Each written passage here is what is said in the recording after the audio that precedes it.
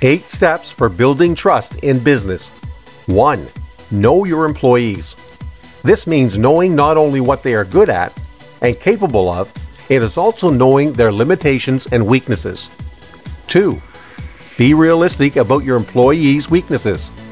If you try to make employees perform at top level all the time in an area where they are not at their strongest, you will eventually wear them out. 3. Work with your employees' strengths and trust them. Rather than pushing your employees in areas they are not good at, rely most on their strengths and then trust that they will perform to a high standard when doing what they're good at. 4. Give praise freely and openly. Be sure to acknowledge work well done and innovative solutions. Take the time to regularly update yourself on your employees' efforts. 5. Use your internal radar. Be honest with yourself when you feel a lack of trust in an employee and note the reasons for this feeling. Everyone has the skill to judge truth-telling or otherwise. 6.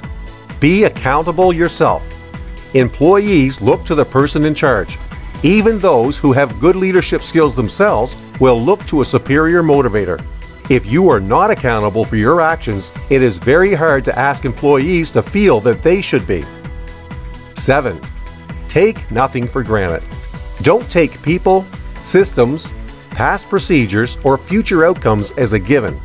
Things change constantly, and it is important to be ready to move with the changes. 8. Provide space. Everyone needs space at one time or another, and trust is about allowing that space. Don't hover over an employee giving constant directions.